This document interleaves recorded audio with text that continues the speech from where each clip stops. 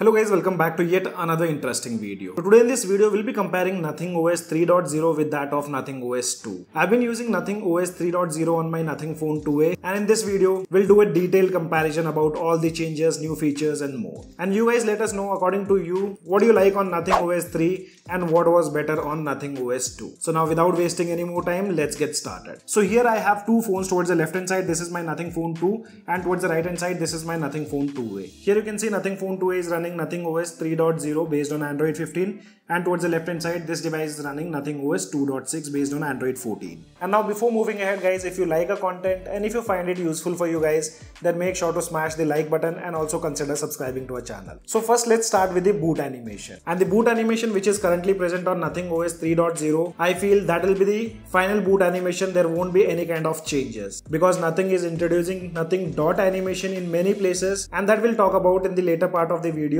But according to you guys, what do you think? The new boot animation is better or the previous one? And also guys, Nothing is bringing the new font, you can see, which replaces the Nothing dot fonts. You can see here in the settings page, and the same change have been introduced in most of the subsettings also.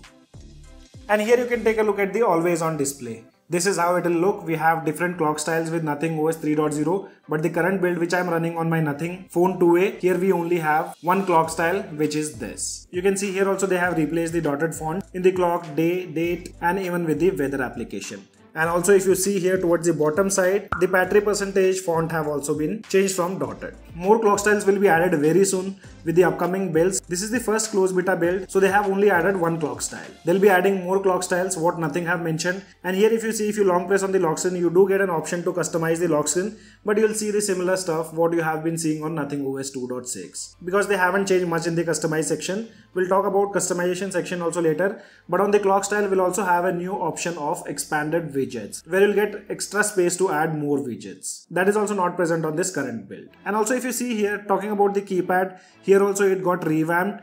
Before we used to see numbers in the circle, but now that have been removed. We have a plain background, and whenever you tap on the numbers, you have this colorful pill, which wasn't the case before. And from here also they have removed the dotted font. And now talking about the fingerprint animation, so that also got changed with Nothing OS 3.0. Now Nothing have added the dotted animation while unlocking the device using fingerprint, and the same dotted animation will be added to charging animation. So whenever you'll connect your device to charger, you'll see that dotted animation going from bottom side to top. On the home screen, till now there are no changes and nothing have been mentioned by Nothing team regarding the upcoming changes on the home screen. But there's a major change done in the control center. So with a single swipe, you can see now for the notification, we have ample amount of space. Previously, the space was not that much. And one major change which I personally feel would have been done long back, and that's the removal of this black background from the quick setting tiles. Now according to the theme you have selected, the quick setting tiles also adapts the same thing. Right now I'm using the light theme. You can see we have a light theme here, and the same thing I'm using on Nothing OS 2.6. Still we used to see the black background. And if you see in the status bar, there also they have replaced the font of clock. And also they have added a nice tile which lets you change the ringing modes. Previously also we had the same tile, the functionality was same, but now they have given a fresh look to this tile. Another change what they have added, and that's the ability to resize the quick setting tiles. So here you can see we have an icon towards the bottom side. Tapping on it, you can resize any of the quick setting tile present here.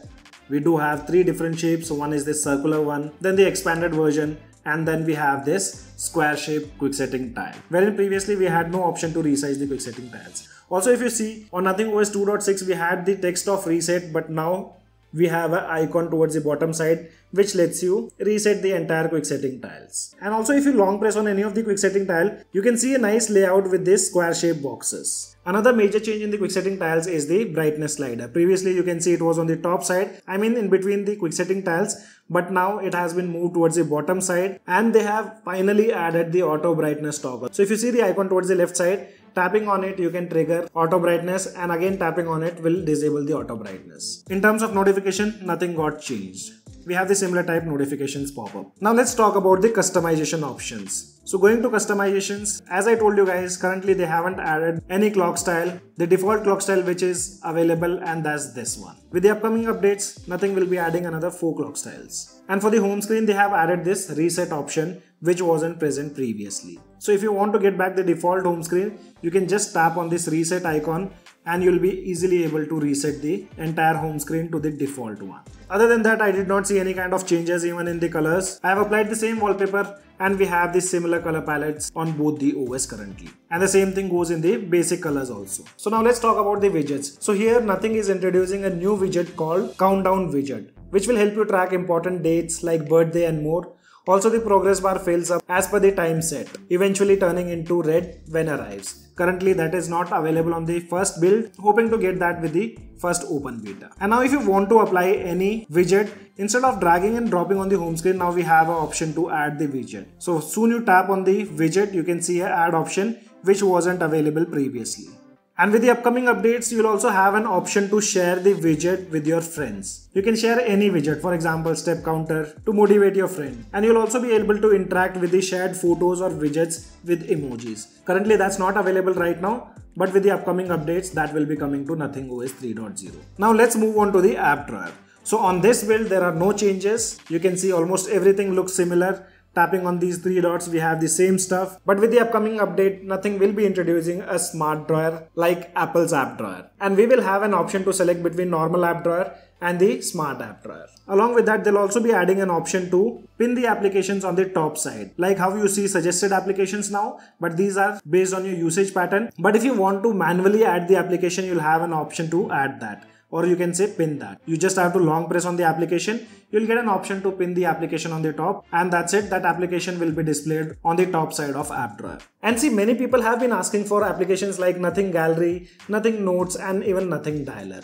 So we are not sure about Nothing Dialer or Nothing Notes application, but Nothing Gallery application is coming soon. Currently on this build, it's not available, but Nothing have already announced it, which will be coming with upcoming updates, and it will be also more optimized for better user experience. As per Nothing, they say the transition between the camera app and Nothing Gallery app will be 1.4 seconds faster, and the processing time will be 25% faster when you click the photos like HDR or more. In future, they'll also be bringing things like AI image categorization, AI upscaling, and AI super resolution, which will provide you better picture quality even when you zoom in the photos. Then in the weather application, Nothing will also be adding new dotted animation, which I mentioned previously. So that is also currently not available here, wherein you'll also have the ability to change the previews, and that dotted animation might also have the dynamic look. So according to the weather conditions, you'll see the changes in the dotted animation. And at last, we have the completely revamped settings section. So this is how the settings page looked before and after. Previously we had these two settings in the box shape,